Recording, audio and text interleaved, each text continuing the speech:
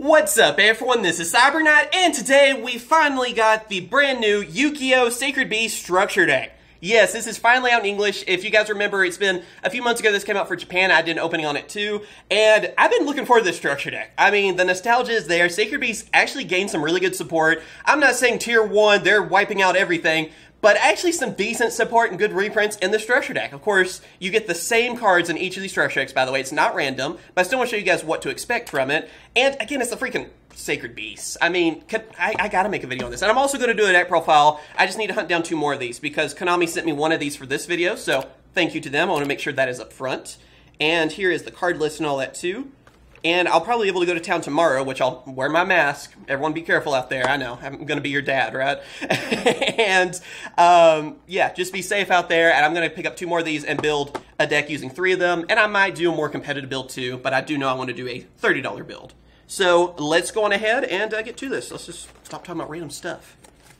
Also, though, if you guys would like this video and leave a comment and all that, I would greatly appreciate it. I've heard that leaving comments helps support my channel as well and will help the videos do better. So if you can take some time to do that, I would, again, greatly appreciate that. And basically here, which one's your favorite Sacred Beast? We'll make that. Let me know. I kind of wonder what's going to win. For me, I think I like Hamon the best. But I don't know. Let me know. Even though out of the actual God cards, Obelisk is my favorite. So, but it's also one of those things where it's not like I have a least favorite because they're all, they're evil God cards. I like them all.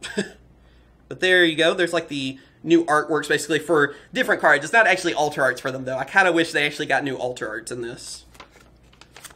But they have new cards to help summon them easier. And there's like showing you the new cards, even showing you they got a new like fusion card for Armatile, which you actually get in this, by the way.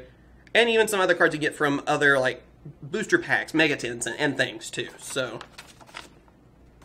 I feel like if anyone remembers Sacred Beast from GX, and maybe they're out of Yu-Gi-Oh right now or something, and they see this on the shelves, they're going to buy it too, by the way. There's like a little card thing you get. And let me get through this plastic real quick. I hate fighting through that plastic, so I'm just like, there. I always edit that part. Also, check out my TCG Player account, by the way. I'll have it where it'll take you to this, so if you're just looking for a couple cards from this deck, yeah, if you use my link or the code CyberKnight, help support me. Okay, enough selling out. All right, let's go through the structure deck. Anyway, we have Raviel, Lord of Phantasms, Shimmering Scrapper, which is kind of a weird name, but yeah, he's basically to help make Raviel stronger, the original Raviel. So he's not like a redone version or an alter art. He's actually just a way to help the original. Then, of course, we have Uriah, Lord of Searing Flames. I love how all these ultra rares in this, by the way. So this is the original card. You know, it's the same effect from back then. Hamon, as well, Lord of Striking Thunder. And then Raviel, Lord of Phantasms. See, you still get Raviel. It's just this, like, you can discard him and power up Raviel with the new card. So he's still same effect, same thing. Although, again, I kind of wish all 3 of them would have got alter arts, even though I like the original ones, too.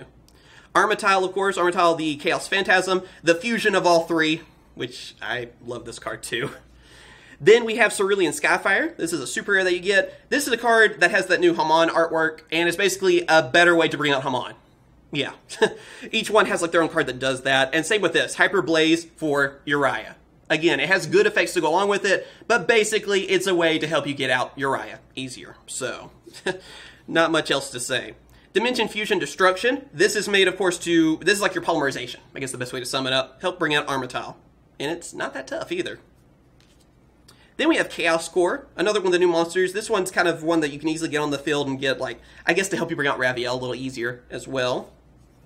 Then Dark Beckoning Beast. I believe this is the Searcher? Yeah, this one helps you out, like, searching for what you need, like Uriah, Raviel, or Hamon. Basically, you know, you're searching for your Sacred Beasts and stuff. Then we have Chaos Summoning Beast. This is another one of the newer cards. This one makes it easier to bring out the Sacred Beast. Basically, when he's on the field and you have one Sacred Beast in your hand, you could just get rid of it, send it to the graveyard, and then whatever Sacred Beasts that you have in your hand, you get to summon one of them. So it could be an instant Raviel, Hamon, whatever. You know, it's probably my favorite of the new cards because it makes it stupid easy to bring them out. Dark Summoning Beast, yeah, this is one we got from Duel Saga already. So yeah, it makes sense though with everything. Phantom of Chaos, and then other reprints. Sky Blaster, that's a good reprint, by the way. Mad Reloader. Rainbow Dark Dragon. Trajodia, it's pretty good. Radiant, wasn't that in something else reprinted lately? I don't know. It's a kaiju, though, so it's always good. Let's see, Chaos Hunter, Puppet Master. Yeah, even get Farfa. He make an appearance on my YouTube channel, I guess. There you go. Shout out to him. Danger Chupacabra. That's probably another pretty big reprint. I don't know if these were too expensive, but yeah, it helps. Then we also have Opening of the Spirit Gates. Is another one of the newer cards. Basically, it makes it easier to get everything you need. That's what this card is. It helps you set up. Continuous spell card for Hamon as well. Yeah. Fallen Paradise, this is their field spell. What I love about this card too, it helps protect them, but when you have one of the Sacred Beasts on your field and you have this field spell out, you get to draw 2 cards. It's like a little pot of greed also in it. It's pretty dang awesome, actually.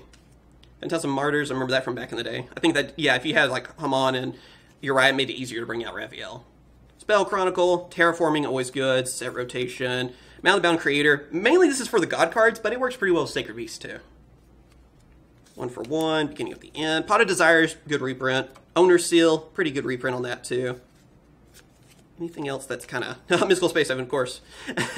Then we also have Awakening of the Sacred Beast. This is another one of your newer cards. Again, really good for Uriah, Continuous Trap, you know. But also, too, I love this card because whenever you have a Sacred Beast out and you have this, the more Sacred Beasts you have, the more effects you're getting. But also, when your opponent summons a monster and you have this set up with a Sacred Beast, you're gaining life points by the attack of the monster they summoned.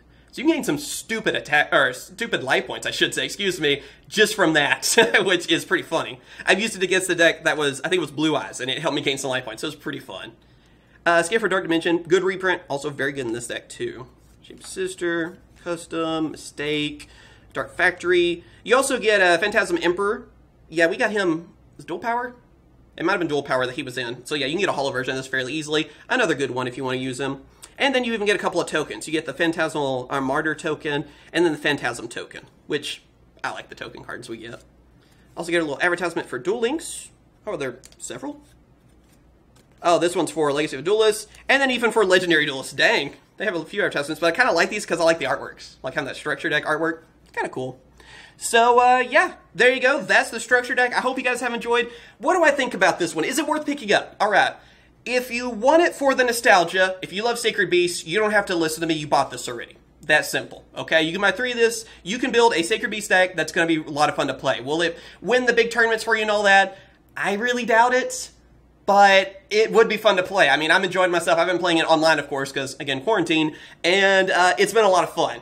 Although sometimes they can kind of brick as well, because there's so many high-level monsters. But I enjoy using them.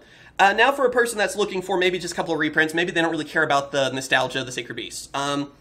There's some good reprints, but honestly, if that's what you're really looking for, you could just buy the singles. I mean, that's what I would say. But I don't see who would do that with this one because I feel like this is worth getting because it's Sacred Beasts. Again, I never thought they would get a structure. I never thought they would even get new support. And it's just maybe my nostalgia talking, but I love the structure deck for that reason. So I'm a big fan of it. I'll be honest. I'm biased probably towards it. I love Yu-Gi-Oh! GX. I love the Sacred Beasts. This product feels like it was made for me, honestly. So I'll just admit that right here. But let me know what you guys think about this. Of course, like and subscribe, like I said. Leave a comment, of course. Tell me which one is your favorite Sacred Beast. Stay safe out there, of course, too. And, of course, I will. Catch you guys later. See ya.